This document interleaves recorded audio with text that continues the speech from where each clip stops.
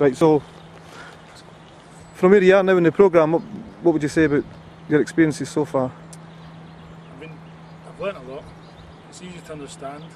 Simple mind in golf is massive. The word try, as soon as that starts playing in your mind, give up. And just generally, I don't know what all the fuss is about. It's been a great learning experience, and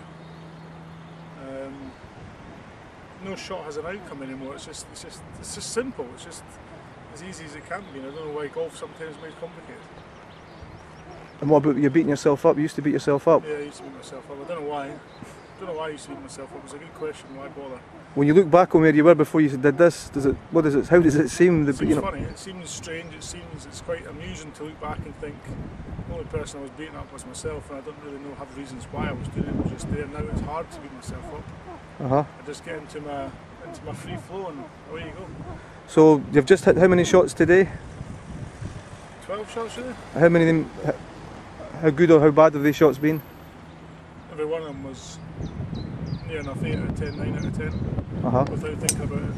No technical thoughts. No effort? No effort. Just swinging and happy to continue. So there was no effort whatsoever to get these shots? Dead easy. Dead easy. Right. Was it like that before you had these skills? No, it wasn't. No, it was more. I was making golf complicated. Standing up, thinking how to get the shot there.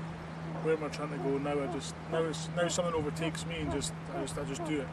And that's. In fact, you even find it quite difficult to think about things. Yeah, I think when you get into your circle of zone, if you like to call it, it's hard to think of anything else. You're just kind of zoned in on where you want it to go, and it's hard to explain because you just do it. That's the thing. You just do it. It's like driving a car. You just do it. You don't think about it, because if you did, it makes it worse.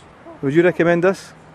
I would highly recommend it. Definitely. I think anybody who doesn't is kind of simple-minded, and golf is not about technique or equipment nowadays to get to a higher level in golf. It's all about what's in between your head, and anybody that disagrees with it, well, all I'll say is try it first and see what you like. Good, well, just leave it there.